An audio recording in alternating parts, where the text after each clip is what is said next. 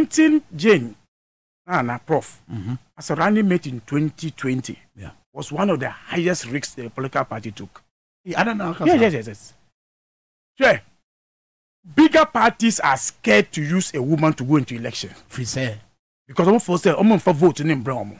How? Yeah. Research when it's you see, people who say, let's say, flag can we have a confidence on a woman to lead this country? That's kind of analysis in there. So I'm not who ever leaders soon. I mean, couple risks, no. Now I'm fine. John Mahama, who believes in human capacity. That's right. Say, Obetimia, so your bemo, modern one, we are Christian, we are Muslim, we free him, Ukrumi, it doesn't care. Once you can deliver for the sake of this country, identify.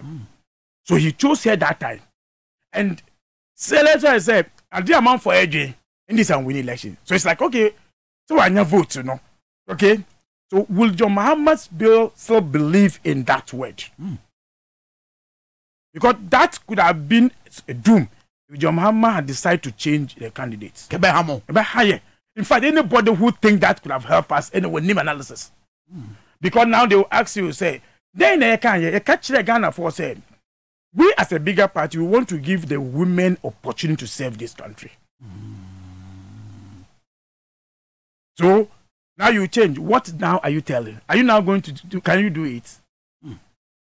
And this is a major thing John Mahama have done for this party and for this country. Again,